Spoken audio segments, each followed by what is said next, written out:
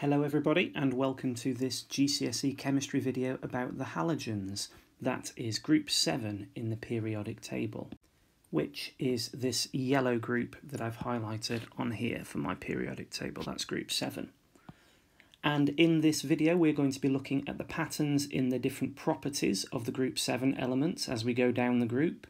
We're going to be looking at the reactions that group 7 elements have got with metals and non-metals. And then we're going to finish by taking a look at the displacement reactions. That's the reactions between the group 7 elements and a solution of one of the group 7 elements' salts. First of all, let's take a look at the group 7 elements and what they are. So if you have a look at the periodic table that I've highlighted here, you can see I've highlighted group 7, and you can see that I've written the symbols of 5 halogens. We've got the symbol F for fluorine, Cl for chlorine, Br for bromine, I for iodine, and At for astatine. And you can see there that all of the names of the halogens end in INE, which is pronounced ene. Now these elements in group 7 are all non-metals, which means they belong to the smaller group of elements in the periodic table. If you remember, this red set of stairs here separates the metals from the non-metals, and so all the elements this way are metals, and the elements this way are non-metals, with the exception of hydrogen, which is this element up here that, in terms of its electrons, it belongs in group 1. A really distinctive quality of the group 7 elements is that you don't find them as single atoms. You find them as diatomic molecules. And you've probably come across that word before, where di means 2, and atomic is referring to atoms. So there are 2 atoms in the molecule. And a molecule is defined as 2 or more atoms chemically bonded together, covalently bonded together.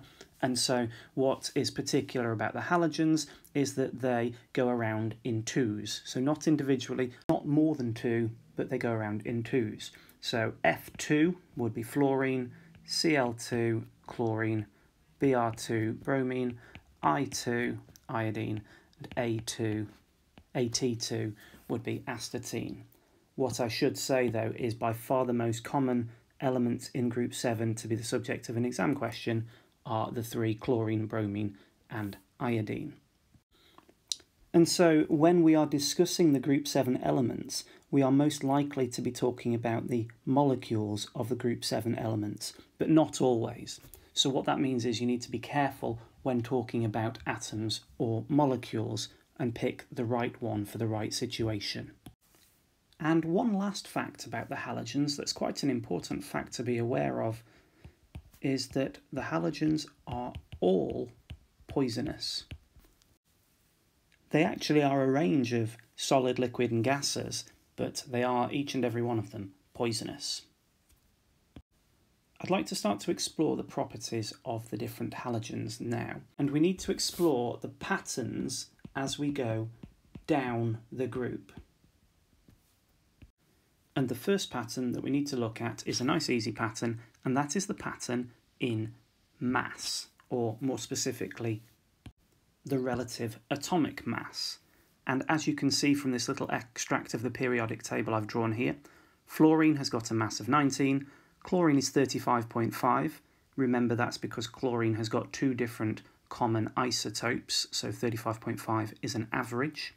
Bromine is 80, iodine is 127, and astatine is 210.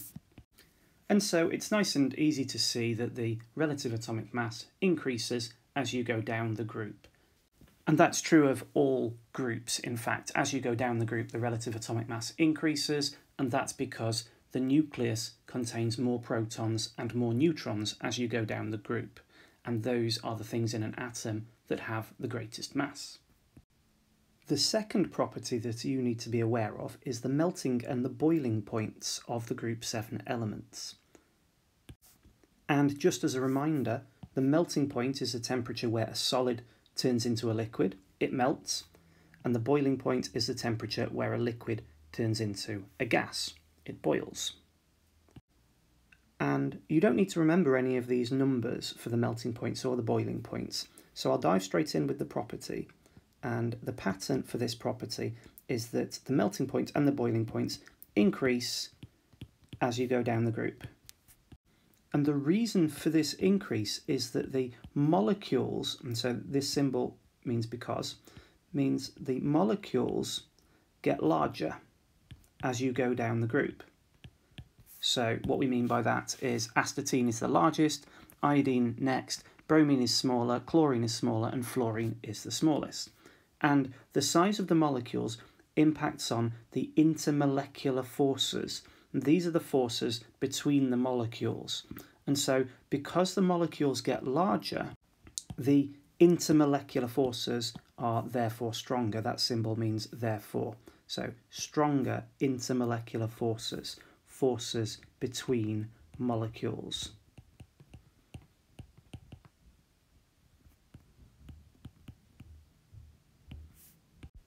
Now, I said that you don't need to know the melting points and the boiling points, and that is true, but I want to show them to you because it helps explain one extra fact about the group 7 elements. And here are the melting points and boiling points of the group 7 elements, minus 220, minus 101, minus 7.2, and then we get to positive numbers 114 and 302. And if we use a simple number line to add these values to it, if we put 0 degrees C here, and I'm going to add 20 degrees C on here because 20 degrees C is taken to be room temperature. If I add the melting point of fluorine, minus 220, remember what the melting point means is any temperature below that melting point and this substance will be a solid, any temperature above that melting point it will be a liquid until it reaches its boiling point, which is minus 188. And after that, it will become a gas. And so this is why, at room temperature, fluorine is a gas. And if I use that same number line for chlorine, the melting point of chlorine is minus 101. That's its melting point. The boiling point of chlorine is minus 35. And so at temperatures below minus 101, chlorine will be a solid. Temperatures above that, it will become a liquid until we get to minus 35 degrees C, in which case it will become a gas. And that's why chlorine at room temperature is also a gas. So if we move on to bromine, we can just squeeze bromine's melting point on here at minus 7.2. And then we can add its boiling point at 58.8 degrees C. And so we can see that bromine will be a solid below its melting point, a liquid above its melting point, and a gas above its boiling point. And because room temperature, 20, falls between the melting point and the boiling point, bromine is a liquid at room temperature. And I'm going to finish by taking a look at iodine. Iodine's melting point is 114 degrees C, and its boiling point is 184 degrees C. And so below 114 degrees C, iodine is a solid, and room temperature is definitely below 114 degrees C. So 20 degrees C is not hot enough to melt it into a liquid, and it's certainly not hot enough to boil it into a gas. And so iodine is a solid at room temperature. And since we know that patterns as you go down the group follow on from each other, we can also predict that astatine will be a solid at room temperature as well. And that's in fact the case. And if we look more carefully at the melting points, we can see that it will not be hot enough to melt astatine. 302 degrees C is the temperature we need to reach to melt the astatine. And like I say, whilst you don't need to memorise these melting or boiling points, they do help you understand why fluorine and chlorine are gases at room temperature. Fluorine's actually a yellow gas, chlorine is a green gas, quite dense. It was used in the First World War to gas enemies in the trenches because it's sunk down into the trenches because it's very dense. Bromine is one of only two liquids at room temperature. Mercury is the other. It's a sort of red-brown liquid, and it turns quite easily into an orange vapour, which is poisonous. And iodine is a dark grey solid, but it turns into a red vapour quite easily. Moving on to take a look at the reactivity of the halogens, so looking more at the chemical properties, we can see, as you would expect, all the group 7 elements react in similar ways, and you'd expect that because that is why they are in the same group together. And the reason they have these similar properties is that they all have 7 electrons in their outer shell, or energy level. They don't all behave in exactly the same way. There is a pattern to the reactivity where fluorine is the most reactive and astatine is the least reactive of these 5 that we have got in the periodic table here. And so what we can see is that reactivity decreases down the group. And so the most reactive are at the top and the least at the bottom. And you need to be able to predict reactivity of elements that you've never even heard of. So to illustrate this, I've mentioned the first 5 elements in group 7. And so we've been looking at the first 5 elements in group 7. There is actually a 6th element, and it's called tennessine. And I've not said anything about tennessine at all, but we can make some predictions. For instance, we can predict it will be less reactive even than astatine, because the pattern is a decrease as we go down the group. We can predict that it will have a greater relative atomic mass than astatine, because it will have more protons and neutrons. And we can also predict it will have a higher melting point and a boiling point than astatine, because that's the pattern as we go down the group. And so it will very definitely be a solid at room temperature. Moving back to reactivity, I want to explain why those elements react in the pattern that we've just discussed. And to do that, I want to look at a specific example. I want to look at how these group 7 elements react in the presence of metals. Let's take a look at the element fluorine, so that's the top of group 7, reacting with the element lithium. Now fluorine has got the atomic number of 9, which means we need to put 9 crosses in. 2 can fit in the first shell, then it is full, and so that means we've got 7 more to put in. Lithium has got an atomic number of 3, which means we only have 3 electrons to put in. 2 go into the first shell, and then that's full, and 1 goes into the outer shell. So the electron configuration for fluorine is 2, 7, and for lithium it is 2, 3. Now, in order to become stable, all elements want to be like the noble gases, and that means they need a full outer shell of electrons. And to do that, quite simply, the alkali metal lithium gives away its outer shell electron to fluorine. And having done that, the fluorine now has 8 electrons in its outer shell, so its electron arrangement is 2, 8, and the electron structure for lithium is now just a 2. And so the fluorine, which has got 9 protons and 9 electrons, which are positive and negative, then finishes with 9 positive protons and 10 negative electrons.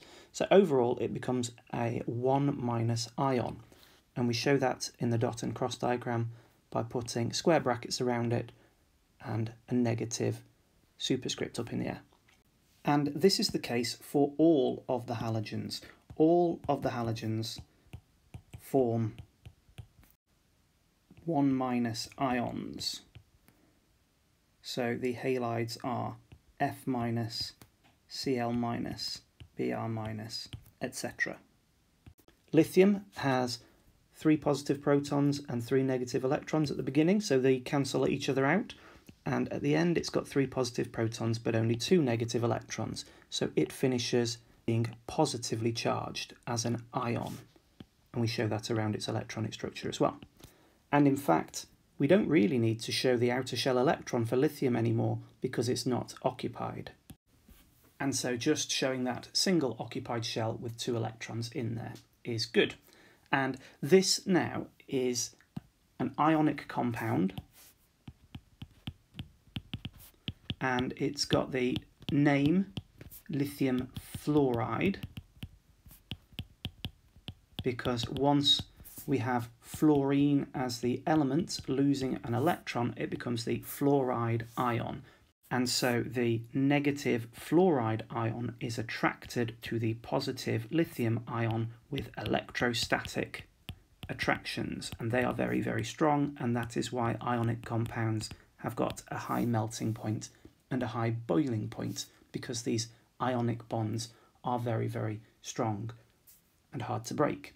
And so the electron transfers, just to sum this all up, the electron transfers between the metal and the halogen. And that's the same whether the lithium is reacting with fluorine or it's reacting with chlorine. If we start to compare the halogens, the most striking thing that we notice is that as we go down the group, the elements get more electrons around their nucleus. And if you think about how these elements are reacting, what is happening is the positive nucleus, which is at the centre of this fluorine atom, is attracting the electron from the lithium. And so the separation, the gap between the nucleus and the outer shell is all important, because that is where the nucleus needs to put the electron that it is gaining. And so since fluorine is the smallest atom in terms of the gap between its nucleus and the outer shell, that's why fluorine is the greatest reactivity. There is a stronger attraction between the fluorine's nucleus and the electrons that it is trying to gain. Whereas if we look at chlorine, the outer shell is further away from the nucleus, and so the positive pull of the nucleus is not so strongly felt, and so it is less able to gain additional electrons. Not only that, there are shells in the way which block the pull of the nucleus, and this is called shielding. So chlorine has got 2 shells shielding the nucleus's pull from the outer electron, whereas fluorine only has 1. And so the reason for this trend then is that the reactivity decreases down the group because the distance between the nucleus and the outer electron shell increases, and this has the effect of making the attraction from the nucleus, the positive attraction from the nucleus, pulling the electrons in. And so overall, electrons are gained less easily. And so if we were to compare fluorine and chlorine and make predictions about bromine, I won't bother drawing all of the electrons in bromine, but I've just drawn a circle to represent the bromine, and I'll put a plus in the centre to represent the nucleus, and what we can see just from this simple representation is that the distance between the nucleus and the outer electron shell is greater still than chlorine, and so we would expect it to gain electrons less easily because its attraction for pulling electrons in is not so great, and so it would be less reactive. And that pattern would continue beyond bromine to iodine and astatine as well. Moving on to take a look at how the halogens react with other non-metals. Remember, since the halogens are non-metals, they will bond covalently. And remember that a covalent bond is a shared pair of electrons. It's not 1 electron, it's 2, where most commonly one of those electrons will come from each of the elements making up the molecule. Now, when you represent covalent bonding, you can do it with the dot and cross diagrams showing full circles like I did for the ionic bonding, so I'll do one of those. What's nice about covalent bonding is you only ever show the outer shell electrons. And so if we have here this small atom here as hydrogen, it has got 1 of its own electrons. We put those electrons, I'll do a dot for hydrogen, we put those electrons in the little shell that belongs to the hydrogen, and if this was something like chlorine, chlorine's in group 7, so it's got 7 electrons in its outer shell. And so this is 1 molecule of hydrogen chloride, HCl. So all the halogens, when they form compounds, they take a different ending. So chloride on here. So this is hydrogen chloride. Even though it's not actually an ion, it's not only when the halogens are ions that their names become "-ide", it's when they form compounds as well. Now, it's a bit cumbersome drawing those circles, and it's hard to draw neat circles. So an alternative way of drawing the exact same thing, showing the dots and crosses still, is by writing chlorine and putting the crosses in a neat sort of circle where we imagine that the circle is there. So those are the 7 crosses that were in the circle, and then we add the hydrogen to it, and hydrogen's dot goes here. So it's not exactly the same, because the dot and the cross are normally drawn in a line like that, rather than, as we've got here, in a line stretched out between the atoms. Now, the good thing about covalent bonding is, because chlorine is in group 7 and it bonds in this way with hydrogen, we know that fluorine, that's also in group 7, so it would have 7 crosses, would also bond in the exact same way with hydrogen, and so that's hydrogen fluoride. Now, we don't always show dot and cross diagrams. Sometimes we are really speedy and we show the fluorine joined to the hydrogen like that, with just showing a stick for the covalent bond, because that's what this shared pair of electrons is. This is the covalent bond.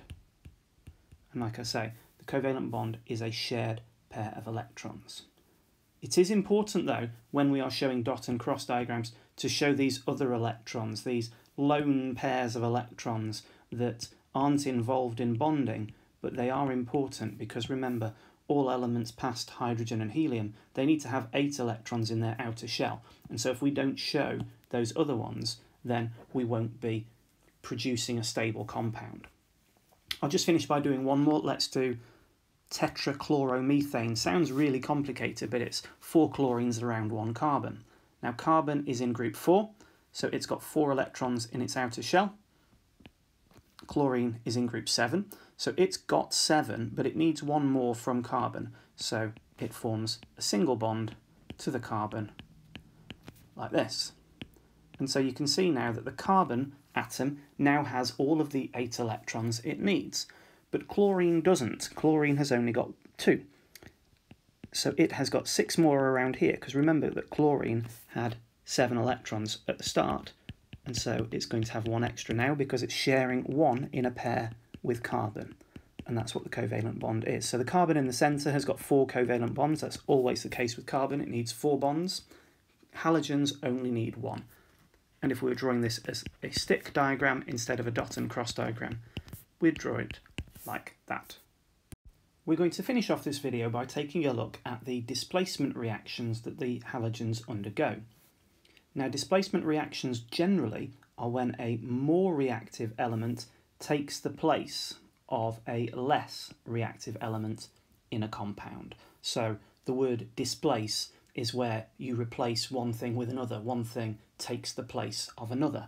And in chemistry, it is where a more reactive element takes the place of a less reactive element. And so if we take a look at one example of this, if we have an aqueous solution of a halide salt, for instance, potassium iodide, AQ for aqueous, remember, that means it's dissolved in water, and then we have a halogen, for instance, chlorine water. If we were to pour the halogen into the aqueous solution, we might see a colour change. The aqueous solutions are all colourless, and so any colour change will be from colourless to yellow or orange or even brown.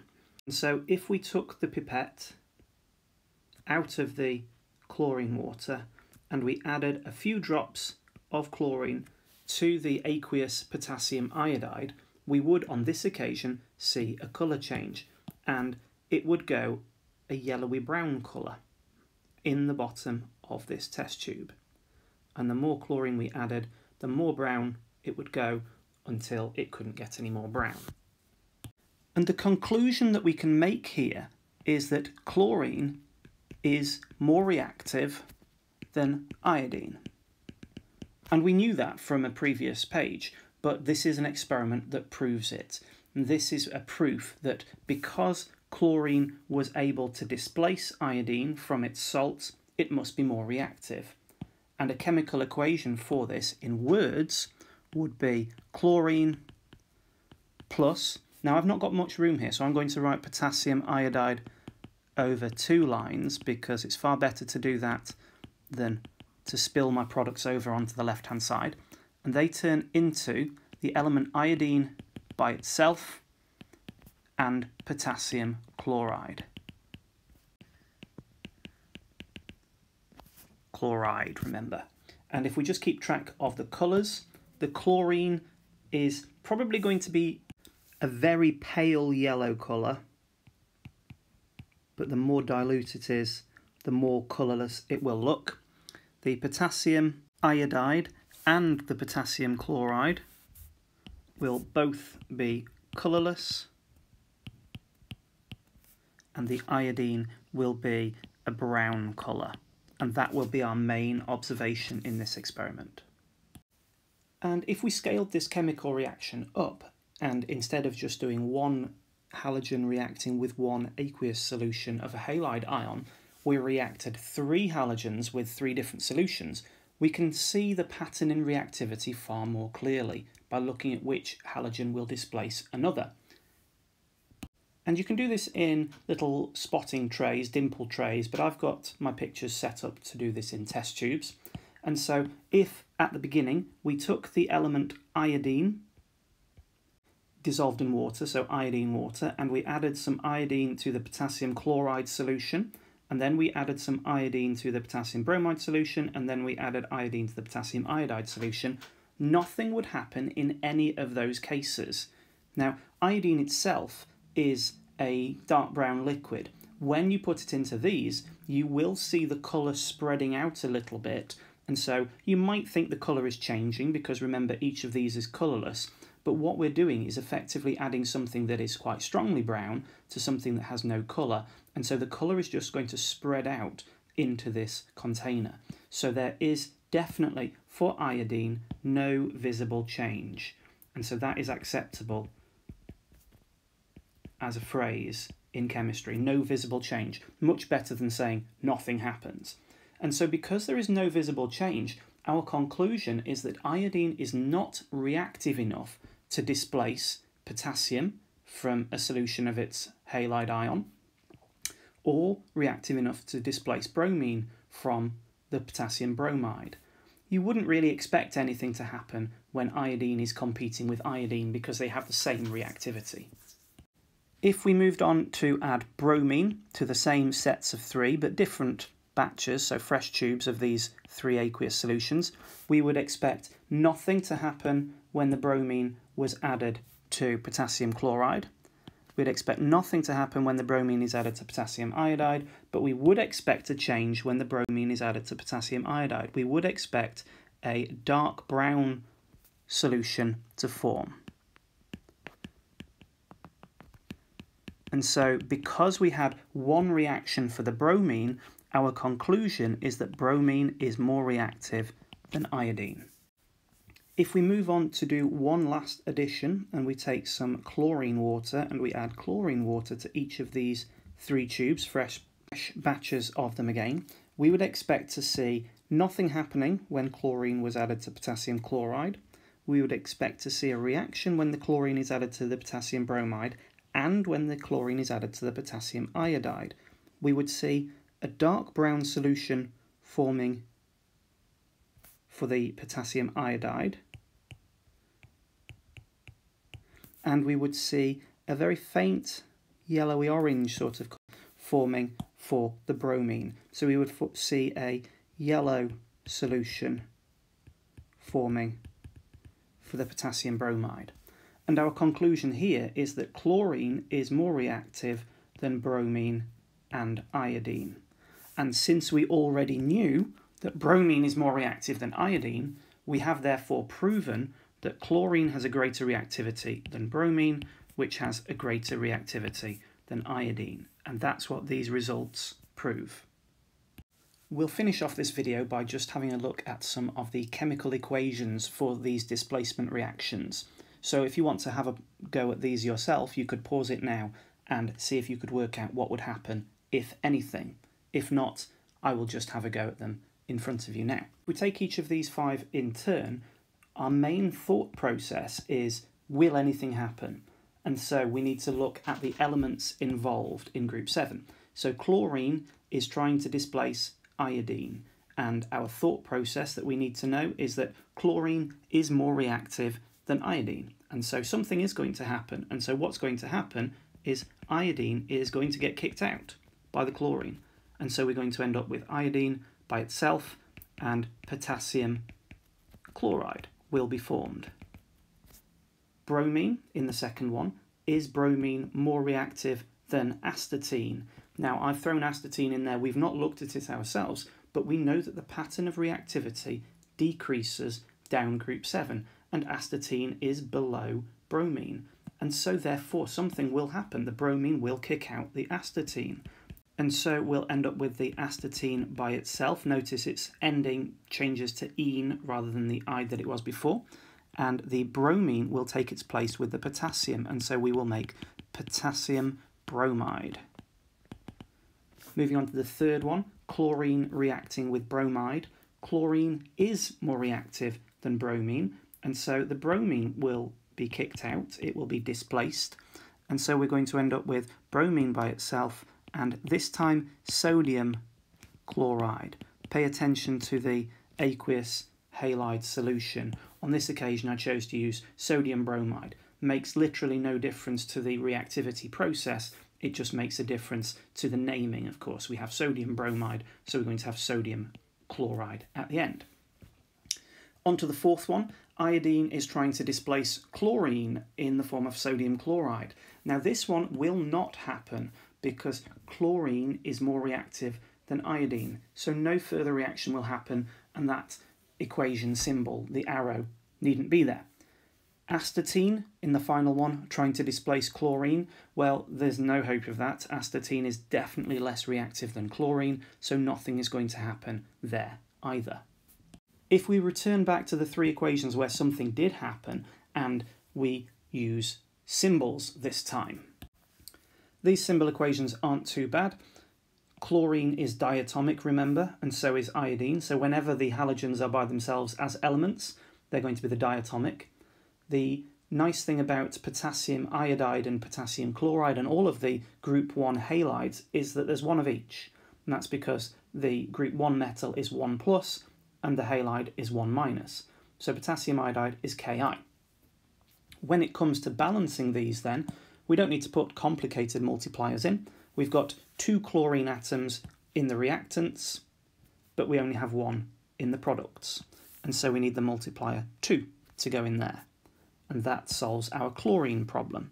It causes a potassium problem, but the good news is we had an iodine problem anyway, and we solve both of those problems by putting in a multiplier over here, because we've got 2 iodine in the products, we only have 1 in the reactants, so a 2 there solves that problem as well.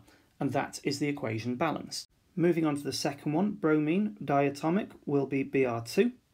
Potassium astatide, we don't know much about astatine except it's in group 7, just like all of the other halogens, so that will be Kat. Astatine, the element, we know it will be diatomic, At2, and potassium bromide will be Kbr, 1 to 1, remember, for the group 1 halides. And the good news here is the balancing will be exactly the same. We'll need a 2 there, and we'll need a 2 there. Not only are the numbers always 2s, there's a nice pattern as well, because the 2 goes in front of the halide solution in all those cases, whether it's potassium or sodium, it always goes in front of them. Moving on to the final one, last of all, chlorine is Cl2, sodium bromide will be Na for sodium and Br for bromide, 1 to 1, remember. Bromine is Br2, diatomic, and the sodium chloride will probably be the formula you know best on this page, NaCl. And so to balance them, we need those 2s in front of the solution of the aqueous. Okay, that's the end of this video about the halogens. We'll be back again soon with another video about the periodic table. We'll be doing the noble gases next. See you next time. Bye bye.